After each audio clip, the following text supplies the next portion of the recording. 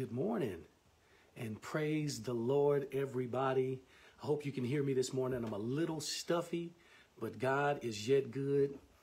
Just coming back from travel and got a little something in me. Wasn't feeling well, but God was able to push me through and us through to get back into Kansas City and to love on my people. This is the day that the Lord has made. I will rejoice and be glad in it. Again, bringing glad tidings from the House of Prayer Evangelistic Church, where our pastor is Bernard Crawford Jr. and where our First Lady is Prophetess Trina Crawford. Great, loving people, and we love them so much. We thank God for them. We thank God for this whole Youth Month. For those that don't know, we celebrated Youth Month, and starting from the beginning to the end, we had an awesome time. I'm praying that those listening today were able to come out and partake in some of our ministries and some of the things that have went on. And if not, I'm praying that as we go forward, because we're going to continue to do God's work, I'm praying that you're able to be partner up with us and come in and as we worship and as we praise together and as we give God the glory. Again, today's lesson. Before I get to rambling and talking, because I didn't get to talk to you last week, but this week, and this is just a little snippet of where I'm beginning in this series of God's power given to the believers. I'm going to say it again. God's power given to the believers. This is a short word, something just to kick off this series. But how many of you know out there that God gives us the same power that he gave Christ? Now, we know Christ is his son, but he also adopted us in as his children. And some of the same power that was given to Christ was given to us. It was an overflow to us for us to be able to walk in the anointing, in the Holy Spirit, for us to be able to do miracles and signs and wonders, to do the things that Christ did. He put those things in us. And so today we want to talk about that. We want to talk about how God's power that was given to the believers, he gave us so much, but the power is so important for the believer, because without the power, we can't do anything. We can't move. We can't have our being, like the scripture tells us in Acts, so he gives us the strength and he gives us everything that we need to move on and to do the works that he gave us. But we have to have power behind it. It's nothing just talking about it, speaking about it, singing about it, but it's moving in it. And that's the power of it.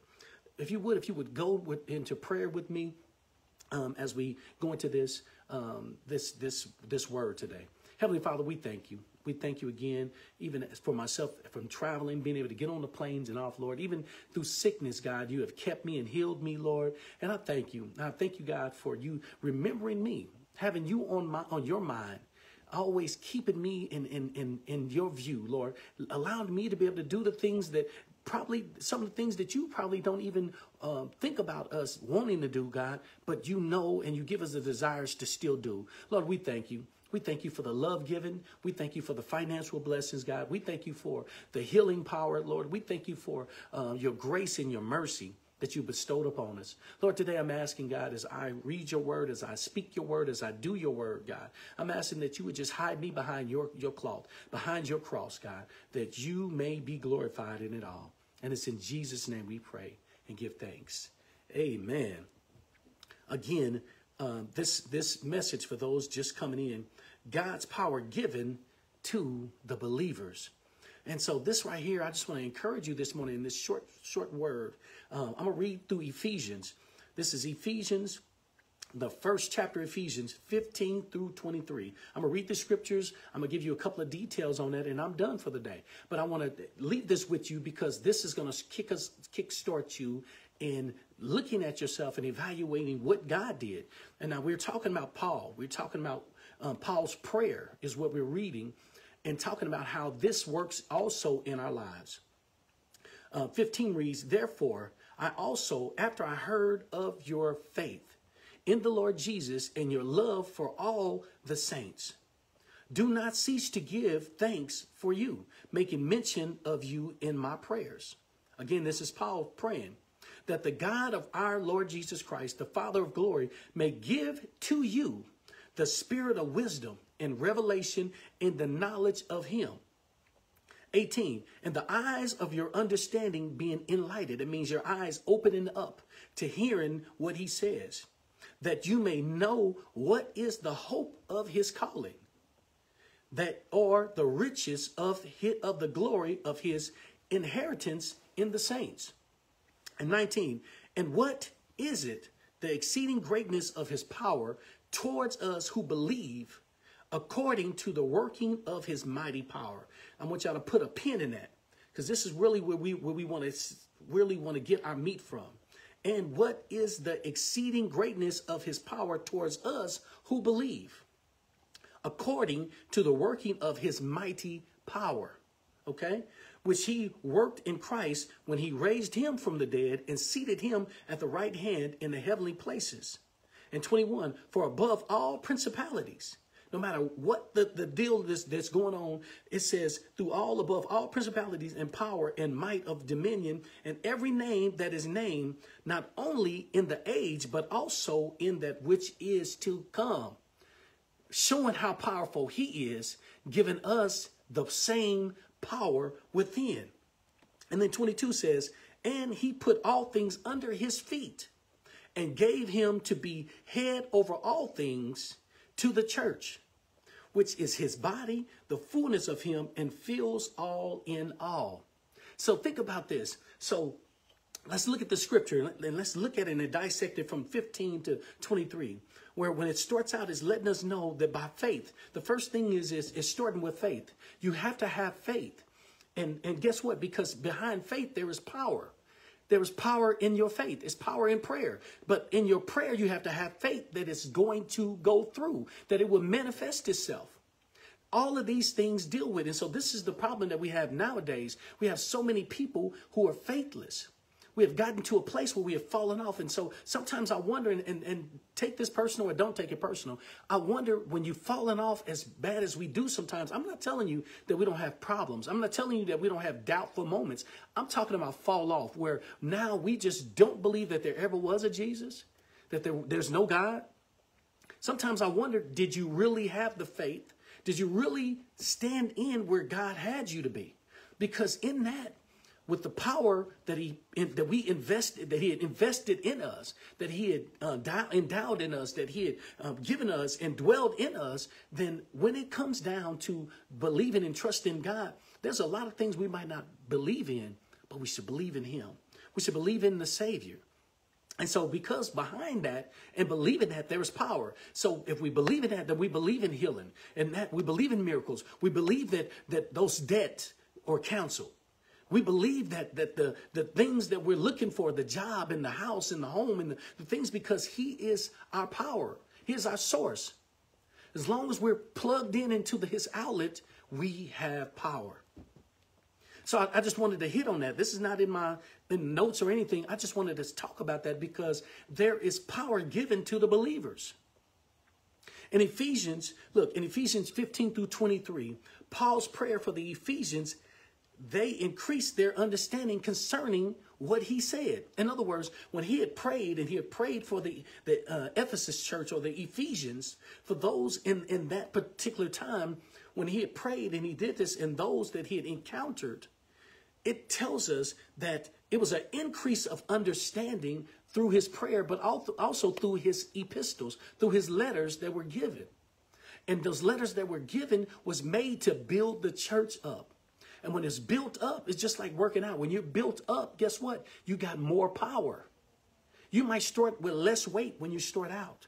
You might start out with the 20 on the side, the 10s on the side, and then you build your way up on the bench. And that's how you begin to get power. But you have to stay in it.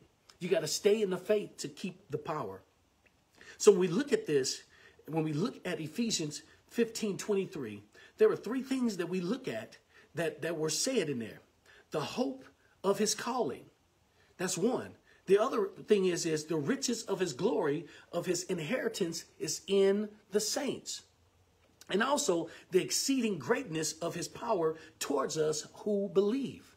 So that right there should give you should be empowered right there to know that if you are a believer, and rather you possess a small portion of power right now. And what it also tells us, and I know that the TV, I know that Facebook kind of broke up a little bit, but I just want to let you know that even in this, God is still good. He is so powerful, even when we're powerless. Each of these three keys that can help us, we must consider them. Let's look at what it's saying. What kind of power is Paul writing about? We'll talk about that. How is the power manifested towards believers in Christ? Well, I'm glad you asked. One of the things is, and again, I told you, this is a short word. One of the things that is given that should help us today is just the nature, his nature, because of Christ, and because Christ had came in and he took on, remember he was the Holy Spirit. So he took on the body of man so that he can walk upright, so that he'll give us a way and someone to see so that we could do the same. So in this, because he gave Christ that power, guess what? He done the same for us. So look at what the scripture says in Ephesians 1:19 and 20. When God raised him from the dead. Also, I want y'all to look at this. Don't look at the natural. Look at the spiritual. He also has raised us from the dead. In other words, we were once dead. We were once dead. Now we are alive. When we were living in sin, when we were living a worldly life, we were dead. God had put away, and he wanted us to even do a second death and take that out so that we can be born again. One of the other things that he said in Ephesians, let's look at Ephesians 19 and 20, how it reads. In 19 and 20, it says, and what is the exceeding greatness of his power towards us who believe, according to the working of his mighty power. And so in that, he's letting us know that he has an exceeding greatness and an exceeding power that he has invested in us in the same way that he did for his son, Jesus Christ. And so he's letting us know that whatever that was there for him is still up here for us. When God exalted Christ to sit at his right hand in Ephesians 20, he also has given us the same thing. He's letting us know that as we walk in his power, in his dominion, as we do what he has called us to do, guess what? There's a resting place for us as well. But he's given us power while we're here yet on earth. He's given us the ability to do the things that he has called us to, where it's impossible in man. It is. In man, it's impossible. But through Christ, all things are what? They're possible. So let's look at this thing. When God put all things in subjection to Christ. That's in Ephesians 1:21 and 23. So as we use these three scriptures in our lives, he's letting us know that even with subjection, when we look at what he does, anything that comes his way, he's able to put it aside. He's able to do whatever, and he's given us the same power. Then when things come against us, when trials and tribulations comes our way, he's given us the power to be able to walk over it. He's given us the ability to get past that thing. Look, the same power which gave life to a crucified man, I hope y'all hearing this, exalted him to the highest position possible in the universe. So he had brought us a man, a savior that was all powerful, all knowing. He has also given us the same strength to be able to move into these areas. When your life is going crazy, when your husband is doing wrong or your wife is doing wrong, or when I say doing wrong, I'm just saying whatever that thing is where y'all feuding. Guess what? He's giving you power even in silence. He's giving you the power of prayer to bring things back to the way that they should be. He's given us that same power to pray and to go and lay hands on those. The Bible tells us to call the elders. He called those to come and lay hands. And he said, and they will what? Recover. So he's given us that same power to do. Even myself, when I started feeling sick and my body feel like it was breaking down, guess what? I began to pray. And I trusted God no matter what was going on. And so many people was thinking, to myself, I was thinking, they probably think I might have COVID, or they might think I got something going on. Even myself, in my mindset, I was like, man, is it COVID? Is it, what's going on? Why do I got to get out of town and all of a sudden I break down? But guess what?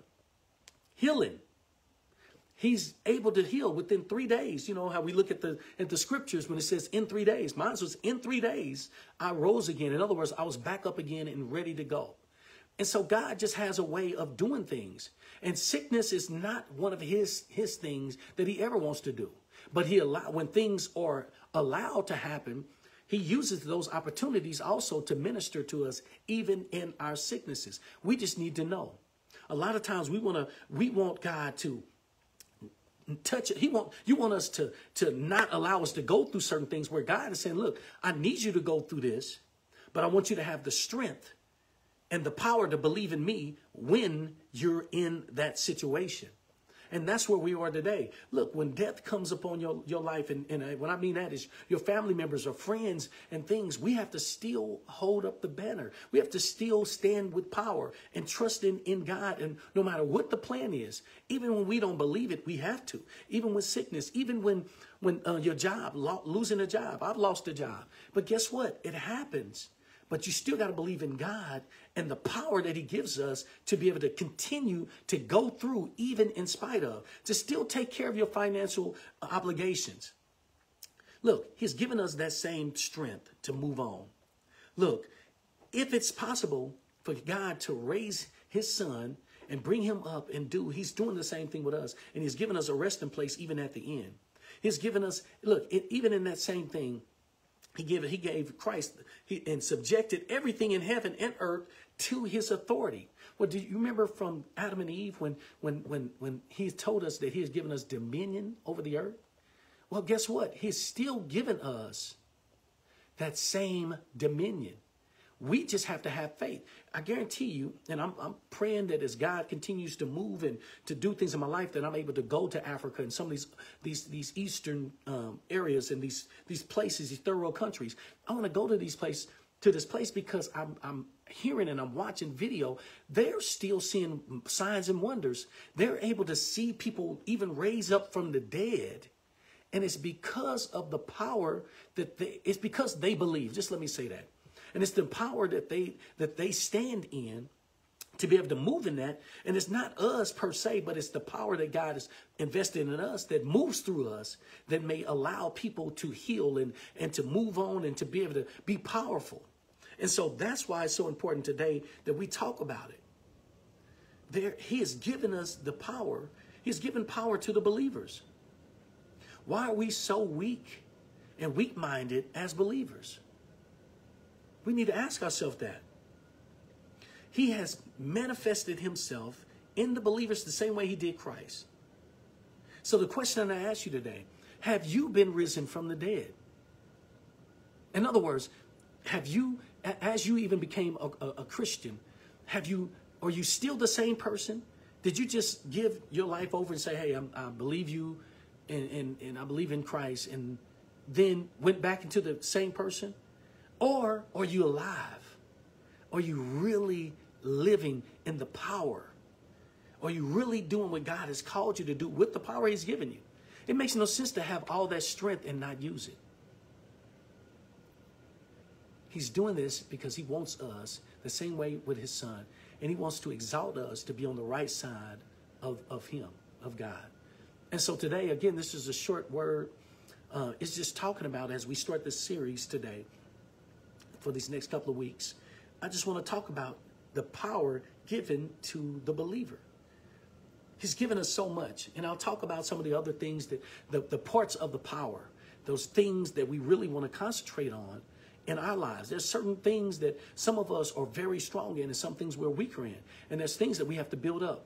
I'll give you an example. I always use the workout analogies because, I love to work out, even though I don't do it like I should as much as I used to. But anyway, my point is it's just like working out. When we go back and we look at the strength, the more that we stay in the gym and the more that we begin, our bodies get what we call muscle memory. And so even when you haven't done it in a while, once you get back in, it just takes over. And so even when you do a fall off or something happens to you, you're able to continue to stay in close and continue to do because of the relationship that you have with your muscles. Same thing with Christ. It's the relationship that you have, and that's what helps you able to be able to power and to continue to push even when you don't feel like it. And so that's where God is doing with us. He knows that we are in, that he knows the weaknesses, and he knows the things that we are, but we have to concentrate on those things. Look, I'm a person, I love the chest and the abs and the arms and hitting all that. And I like doing some of the legs, but not all the legs. Well, guess what? Those are the things that you need to do more of in the gym. Give you the natural sense. Look, we got to do more of the legs. We got to do more of the pushing of them, because it really helps the full body. Well, it's the same thing in Scripture. Sometimes we want to hear the blessings of the Lord. We want to read the scriptures that make us feel good. But guess what? We got to read the fullness of the Scripture so that we can get fully developed, just like we do in the gym. Look, I'm praying that someone is listening to this word today. Again, I know I'm stuffy and sounding all crazy, but God is good, and he's all powerful, and he's given us the same strength for us to be able to push on and to help others. Look, sometimes our strength, when we're standing the way God has called us to, he wants us to stand this way so that others can see us. He wants to see us, even when we're not in the best mood or in the best place, God wants to use us in those places as an example. Let's not fail the Lord. Let's do what he called us to do to the end. God bless you. I love you. I'm praying that as we continue on through this week, like I said before, this is the finale of our youth month. This is T-shirt Sunday, so we're wearing our T-shirts. And so we're enjoying the Lord. We're having an awesome time in God. I thank God for all of the youth leaders that we have in our church. We have 5 youth ministries in there, and we have great leaders. And God is really doing a great and powerful work with us. Thank God for you that's listening today. Please spread the message that God has given power to the believers. God bless you. Heavenly Father, we thank you again for what you have said and what you have done. And Lord, your outpouring. Lord, we thank you for those who have tapped in, even the ones who have just kind of watched